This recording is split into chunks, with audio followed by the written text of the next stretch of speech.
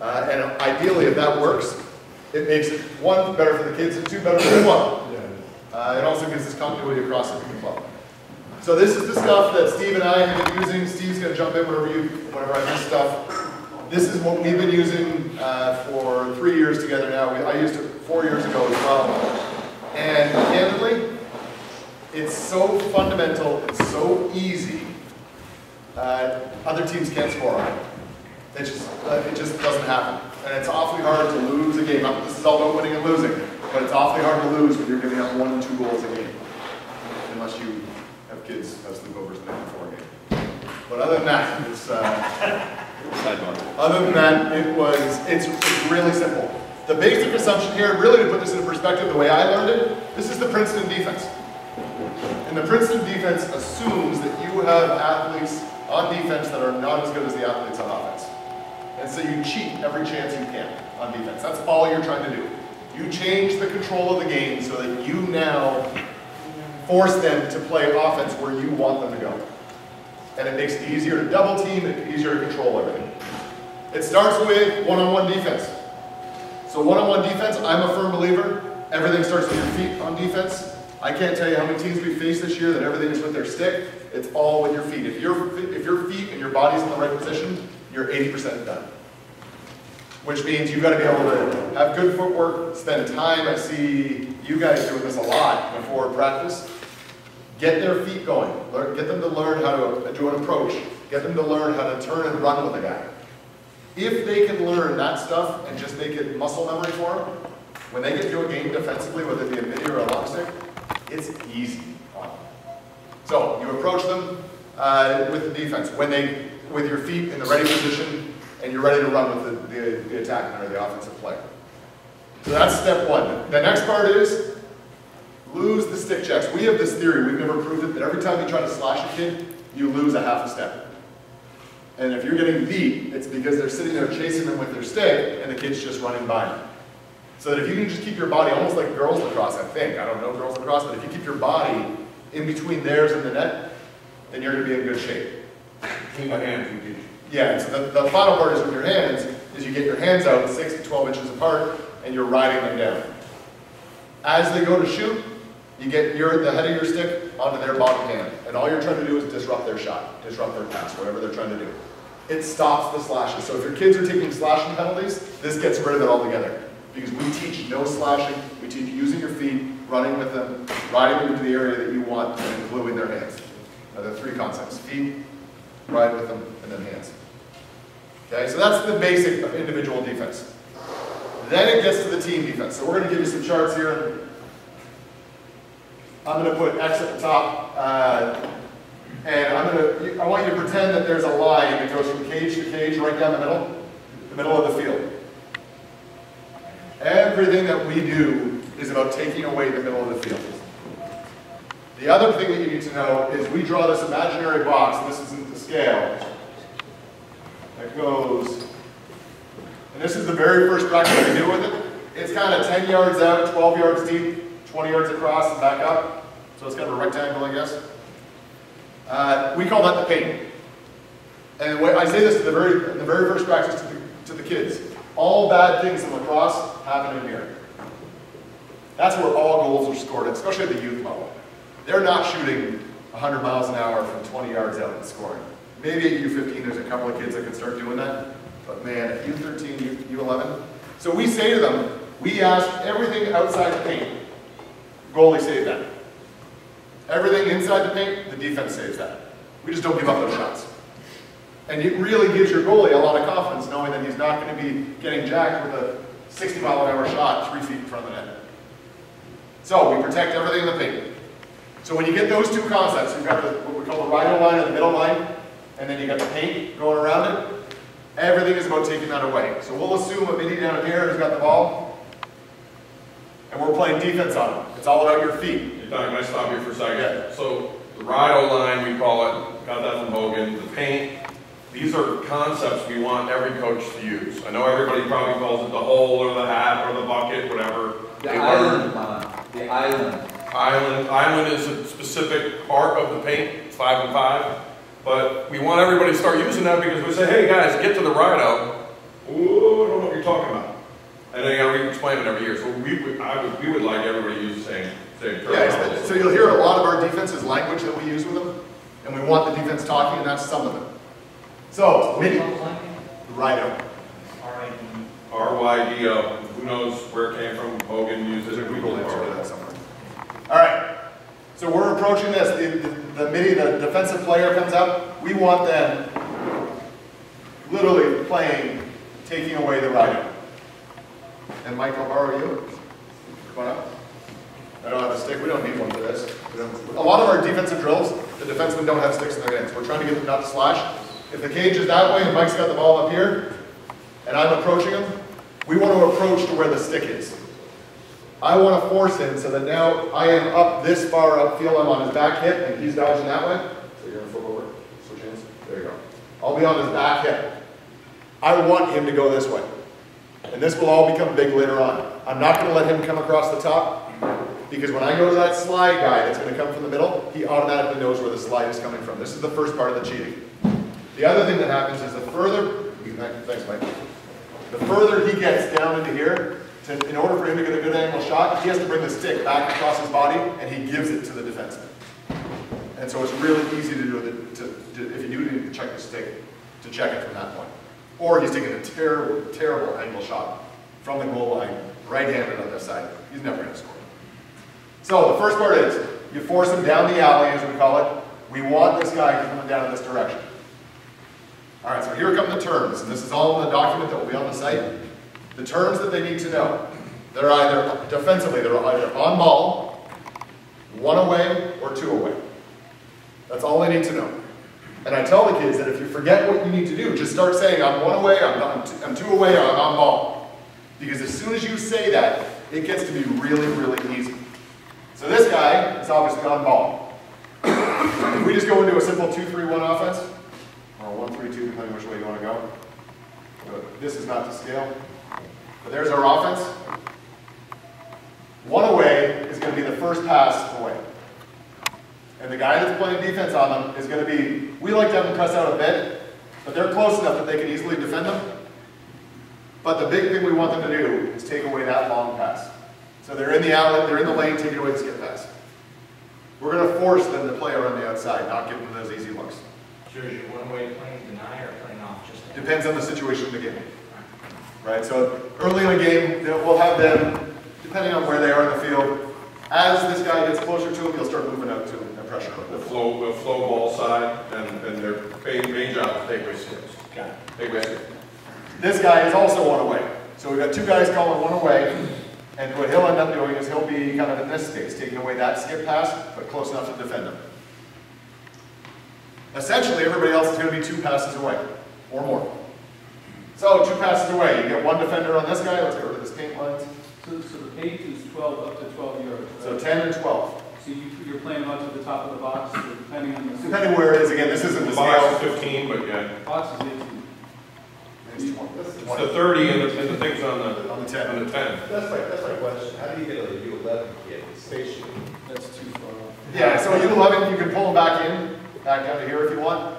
Yeah, At the paint. just thinking your space, like. And this isn't to scale. I highly doubt this guy looks like he's standing in midfield. Well, we mostly play on football field, so Right. if they're within 15 yards and the hashes, that's about the hash marks and the you know, like, what is it, the 25 or the 20 is the 20 is you're in danger. You're in You're trouble. in Yeah, danger. exactly. Don't make this play too aggressive, the whole point. So way Yes. up high.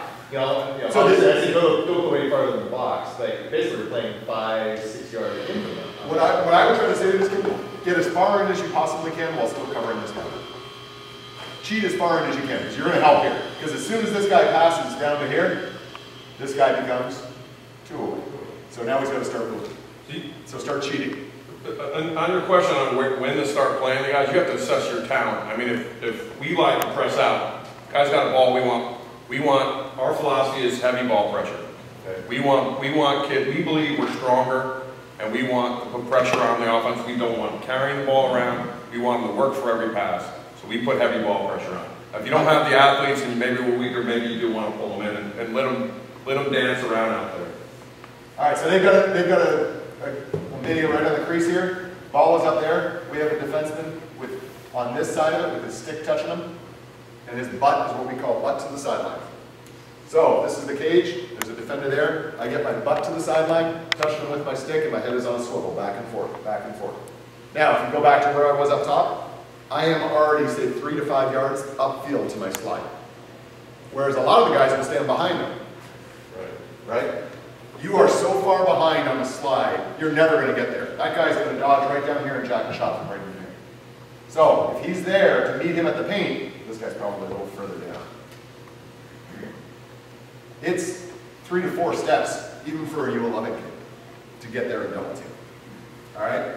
The other two, this defenseman would be on the ball side, above the goal line. I joke that it's kind of, if he's on the ball side, just outside the post. And this one will be post side, lined up with the post side. Cage is upside down. Will be post, and he's already in case he has to fill in for a slide. So we use the Rido line a lot. It defines the ball side and then not ball side. So we constantly tell the kids, butt to the ball side sideline. That slide guy's got to have his butt to the ball side sideline. We always tell the kids, we define what side of the field you're on, ball side or not ball side. So the other term I've heard here works. You get your butt to the sideline or you're in the 6-shooter spot, right?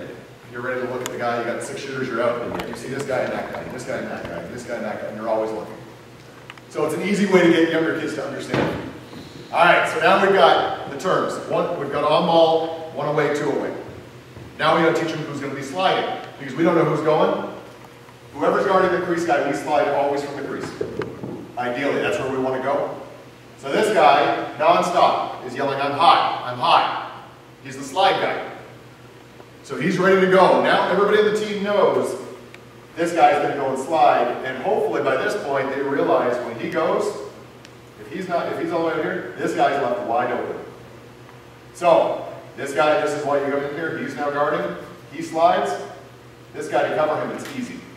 He's 2 steps away. He's already there. Make sense? So you've got someone who's hot. If you get into an offensive situation where they go into a triangle motion offense or somehow this guy rotates in and just do this, your hot guy can change all the time. You're not hot for the whole series. If your man leaves, all of a sudden he's over here and they rotate in, there's a new defenseman who becomes hot, who gets ball side, gets the butt to the sideline, and starts watching man and ball, man and ball, man and ball, non-stop. Make sense? All right. In an ideal world, they dodge down the alley. He hits the paint. When he hits the paint, the slide has to meet him at the paint. If he meets him, if he starts leaving when he gets to the paint, by the time he gets there, this guy's in dangerous shooting position. Which means he's got to start sliding when that guy's back here. So he goes, and when he slides, the term we teach, it's really simple stuff. I'm left or I'm right. So if there's a defender forcing him down the alley and I'm coming this way, I'm left. He now says, I'm right, and we now take them, and he cannot get between us. And we take the 2 of them, and the double team continues only as long as they're in the paint. I'm trying to force them back out. If the guy turns and runs, the double team is off, and I'll tell you what to do in a second. If the guy keeps trying to go through it, then we tell them to get really aggressive with their hands, get on their guy's hips, and take them and launch them off into the, as far as they can run them. We want him out of the paint. That's the biggest part about it, is that I'm left, I'm right. So the things that can release the slide. He passes out of it, he turns and runs, or he drops the ball. Right? If he drops the ball, we obviously go for the ball, and we're done with it. The slides work. When you're sliding comes, they're not going for the big hit, they're going to make contact and move the guy. Yeah, we don't teach them to crush guys. We never teach that, especially at the level. But we are teaching them, the big thing that you don't want them to do is chase the ball. Right? Because if they go for the ball with their stick and the guy slips through, then the slide was useless. The bigger thing is to force them to take them where you want them to go. I think at the youth level, you can pretty much, with most of these kids, teach them to be as aggressive as you want, and you'll be safe. I think we suffer from kids that are not that aggressive. And if you really want to teach it, you want to do it with stubbies or no sticks. It works really well. Gets them to come with their hands and stops them chasing the sticks. Jeff, that's also, I think, you got to judge who you're playing. Yeah. And if you think you can double and stay on it and cause a turnover, Yeah. then we'll say stay. We'll usually stay, but if we think we're against a team pretty good, we will release early, and so as soon as he's out of his dodge and not attacking anymore, then we recover. So we recover early, and that's the slide guy's got to communicate that. It's either stay or find one. Stay or find one. So here are the terms we teach. I'm on ball, I'm 1, I'm 2, I'm hot. There's slide, fill, and recover. Okay? This guy is a slide guy. He's filling in for him, which is also known as the second slide. And then recover happens when the slide is over. So we get the double team, we come up. When the double team ends, ideally the guy who slid would say this, but I'm all right with anybody saying it. As long as somebody says it, Find one. they either say one of two things. Find one or stay. And just tell them to insert the word you in front of it. But to be faster, you just leave it off. So if I come and I say find one, find one, find one, the guy that's now on the right would turn and go straight back to the crease. He would run straight to literally where I came from. If I say stay, stay, stay, he stays, and I turn and I go straight back to the crease. And they gotta run. This is the hardest one to teach. We get kids that turn and walk back. They gotta sprint back to the crease. Because as soon as they get back to the crease, this defenseman who filled in will now say, find one or stay. It's the same language. And if he says find one, that defenseman is saying, I got the crease guy now, you gotta go find the open guy. You can usually point to where you got it. Or he says stay, and that means that defenseman's now gonna go find his other guy again. You know, the goalie dictating the rules. No. Goalie's got enough on his mind. All I want the goalie to do is tracking the ball and calling where it is for our defenseman. Okay, and he may call it defensive formation periodically as they get more on. Okay? All right, the only other area, and then I'm going to give you, let me know if I've got a whole bunch of notes here for you guys. But, there's only one other area that this gets harder. When they attack from X. We'll call this the Ryan Emerson move. This is where defense changes. Now, top side becomes the goal line extended. We want to keep them below this. So the top side is no longer the right arrow. The top side is here. And you are playing defense to keep him behind the goal line, because as soon as he gets in front of the goal line, bad things happen. So I'm going to teach you what I think is the fundamental way of lacrosse. It's failed for us every season we've tried to do it, then I'll tell you what we're doing to accommodate it. First one is, when you've got a defender on him, he's playing whichever way. Ideally, if this defenseman's smart, he's going to force him to his weak hand. But if he doesn't have a weak hand, he's playing Ryan Emerson, he's going to play him and be willing to go both directions. The ideal scenario is, as he starts to dodge, this defenseman turns and takes a shortcut and closes the door.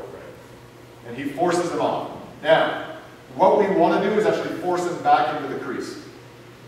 And there's two reasons for that. One, remember, this is an out of bounds line.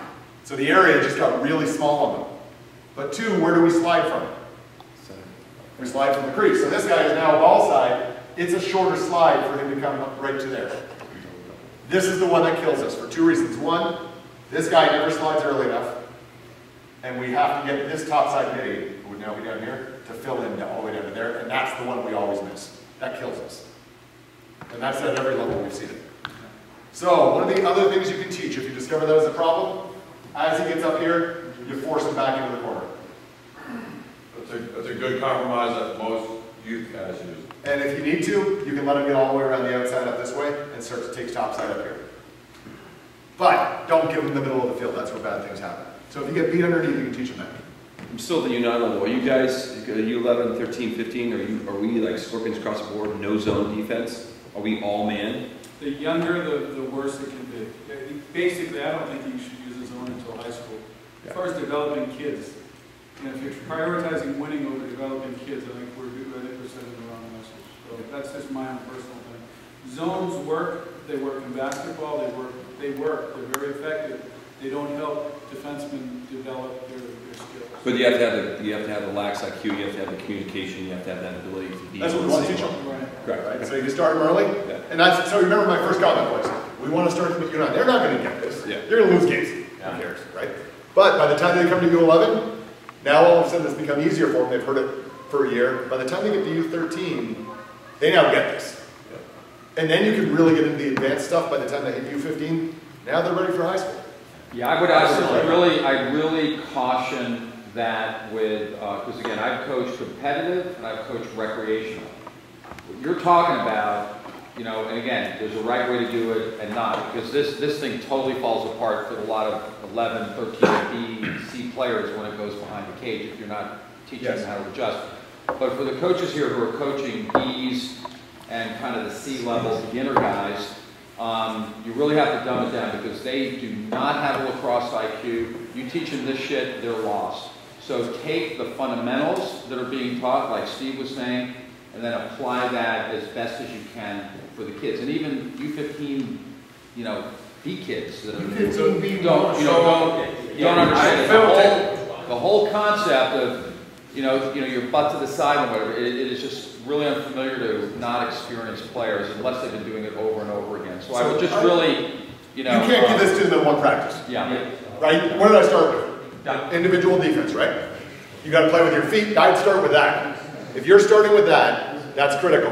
Once the kids get good at individual D, then you start to introduce the next concept. No, I'm just talking about your setup here because without sticks is probably one of the most effective things to do with a player who's on defense and a middies, yes, you know, as well. And Mike, just one thing, make sure, you know, on a man down, you do play zone.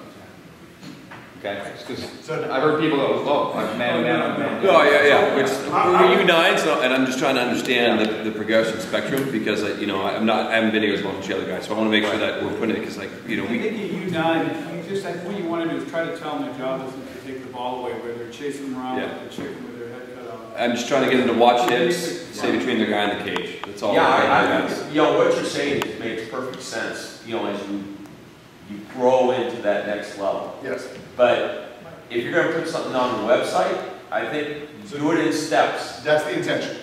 You know, so U9 focus on this, U11 focus on this, U13. Well, I will say this. If we can start, I struggle with warm, cold, and hot. Terminology makes sense. Yes. I understand how they're saying terminology is not old. That makes total sense. This way, kids hear the same word all the time. So I've come and watched other games, and I've coached everything from C teams to B teams and A teams. And I put this defense in, and it works. You can't do it all in one day.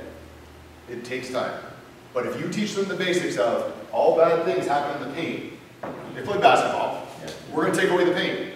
That's a pretty simple concept to do. How do we do it? I'm going to force them down the alley. All right.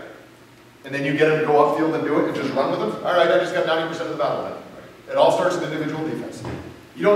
If you play individual tough defense, there's never a slide. They're running back and forth up and down the alleys. The value comes long term too. I mean, I talked to Steve midway through the year this year about my frustration with the middies. The polls adapt to this rapidly. In fact, they all love this dearly because it makes sense to them. It's the middies, getting the middies to commit to not just standing between the cage and your man. And actually, it's unnatural for them at first to accept that I'm going to give that guy a view of the cage. No, if you're doing this right, you're carrying that guy right into double coverage without him getting it, right? You know, and you know, so you know, Mike runs through, you know, Don does this thing. You know, there's some box skills that these guys teach, and that's why they're going no sticks with a lot of these guys with their footwork. If they get their hands together on a hip, you don't have to hit anybody. You don't have to knock their stick loose. You get onto their hip and you start taking them the direction you want to take them. And then the nice thing is, as your U15s and 13s get that 6-foot pole in their hand, when the guy starts to spin on you, especially as he's going to his favorite side, his right-hand side, and you're a right-hand pole, he's spinning right back into the strength of your stick. He's not going anywhere. Right? It's just, my frustration this year is getting the middies. Come on, guys, you're killing the poles because you're not covering your man and you're not sliding. You get one guy or two guys to slide. We don't get 6 guys to slide and start covering, right? And it falls apart at the middies. And I think that's where we got to start reinforcing this really early. So I'll tell you 2 things that I've noticed in watching our games as a club that I've noticed in the past couple of years. The number of slashing penalties we take, way too high. We got to get that out of the game. It's just a gross brand of lacrosse. I don't want to watch that. It's awful. So we got to fix that.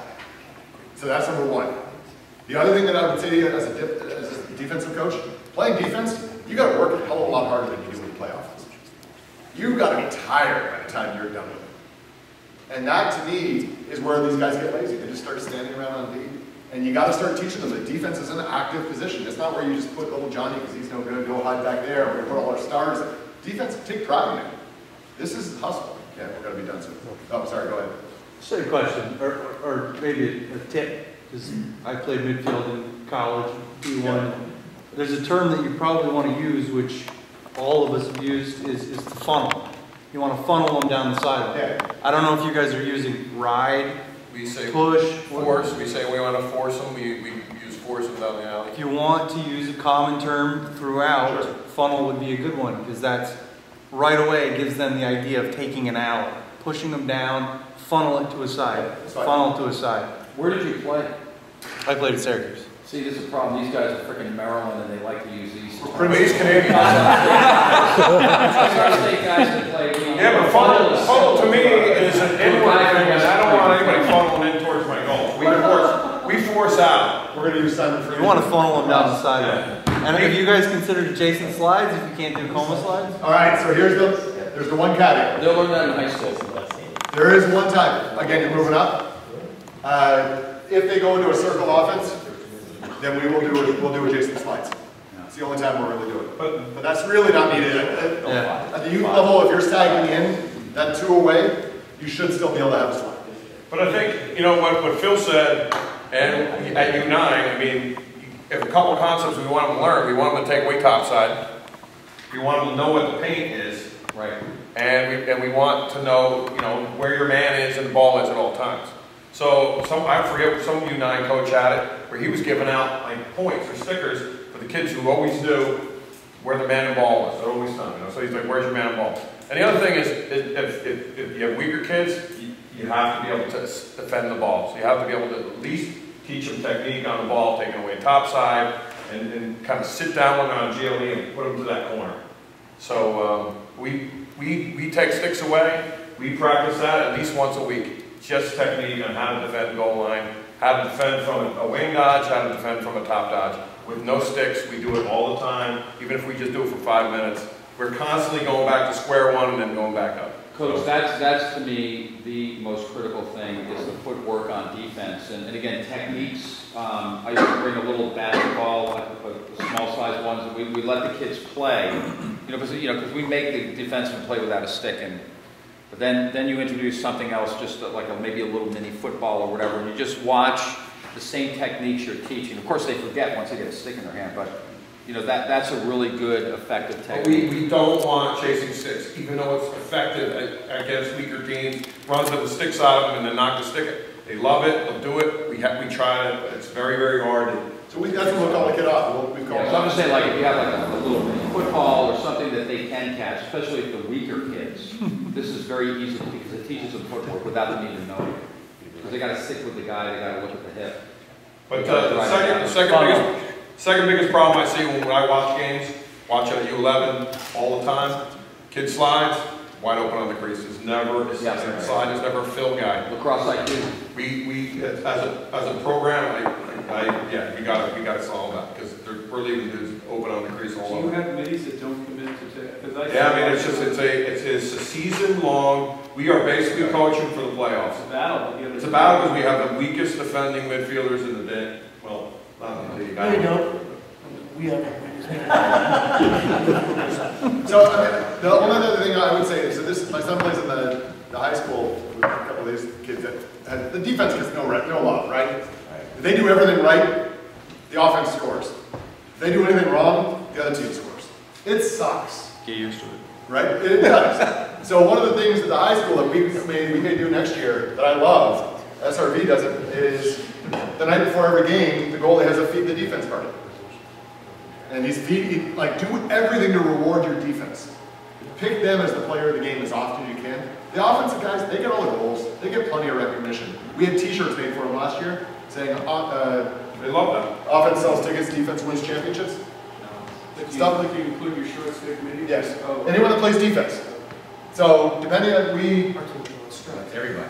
well, so we have short stick defensive middies. I know when I'm attacking should be riding and stuff, but they get plenty of attention. It's the guys that don't get attention that we try to single out. So we just reward them. Just following up, trying to understand again the progression. I mean, at what levels are you guys starting to go position specific within Scorpion, so that just looking up the chain? We wouldn't. We try not to, but about around a U13 level, the kids start to gravitate. Right? They start gravitating. So U11 should still be everybody plays everywhere. But even at U11A, we have kids who just like to play defense. And don't forget, the primary goal that we should be doing here is preparing these kids if they want to play high school lacrosse. Yeah. And if they're going to go in and play long stick in high school, and they want to start that at 13 or 15, then I'll allow it. But we get games where we rotate people around and they don't. Yeah, like we get Casey comes up and says, I don't want to go on offense, just leave me a long stick. I want to be back here the whole time. So when do you start long sticks? 13, right? 11.